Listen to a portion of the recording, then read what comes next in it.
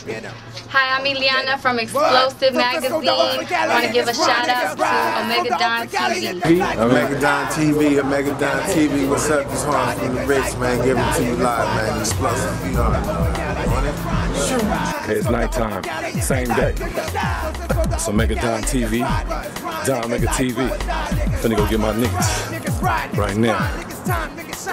What's up, OMEGADON TV? This your boy Chose, Pittsburgh, California. Chosen music entertainment, the circuit, you know what I mean? Out front of the dog, Explosive Magazine, you know what I'm saying? Rip it all, you know what I mean? Holla.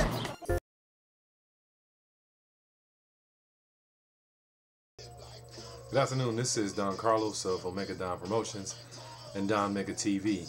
This is a video testimony or declaration that is in referral or reference to the video that is on the internet that wasn't edited by me when I first came home from prison and got permission from the prison system through Zachary KAUFFMAN and the warden to film myself coming out of prison. I'm from the group African Identity.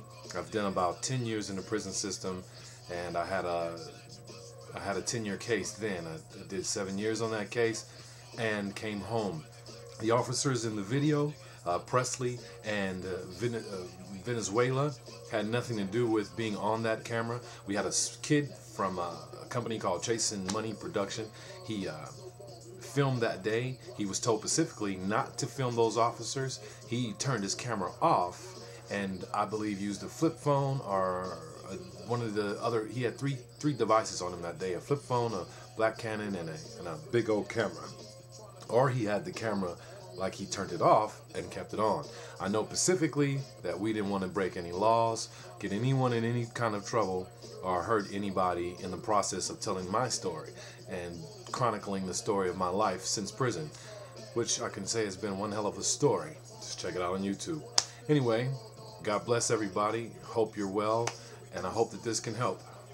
DonMegaTv, out.